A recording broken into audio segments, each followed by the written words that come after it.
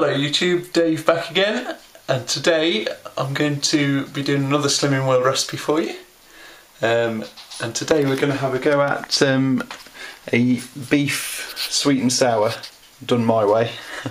So it's slightly different because I do use a little bit of curry powder in it, which isn't normal for a sweet and sour, but I just like the taste of it. So for the ingredients, we've got a bowl of mushrooms, and I'm going to cook all of this in the slow cooker. So literally just chop it up, bung it in, leave it on for sort of 6 or 7 hours.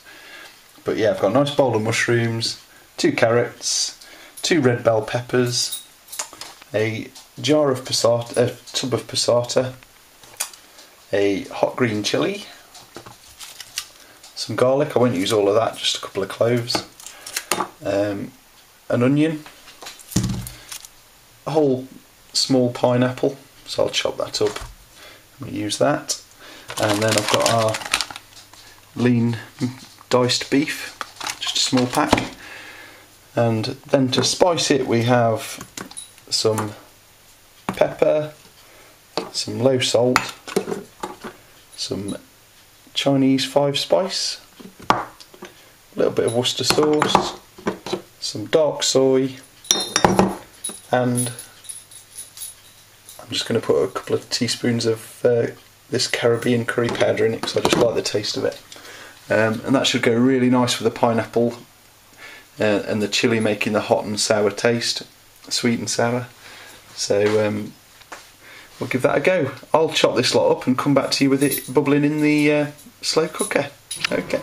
Right, now veg is all chopped up and in, and we've spiced it up. Pineapple chopped, garlic chopped, all the spices added like the Chinese 5 spice, Worcester sauce, soy sauce, all in there. I've had one slight little disaster, not too bad. The meat that I'd left defrosting was still frozen, so I've basically, as you can hear in the background, I've got that on in the microwave at the moment and defrost. So as soon as that's defrosted, I'll get my kitchen scissors out, chop the diced meat up into slightly smaller chunks, and then bung that in the slow cooker with the rest of the veg. And really easy, you just bung that on for about between 6 and 8 hours, and then you're done. Serve that up with some nice rice and you've got yourself a lovely sin-free meal. What I'll do, I'll come back to you once it's all cooked to show you the end result, and I'll show it you on the plate with some rice so you can see the final dish. Okay, thanks for watching, see you soon, bye. My slow cooker is nicely going away now, and that looks about ready to eat.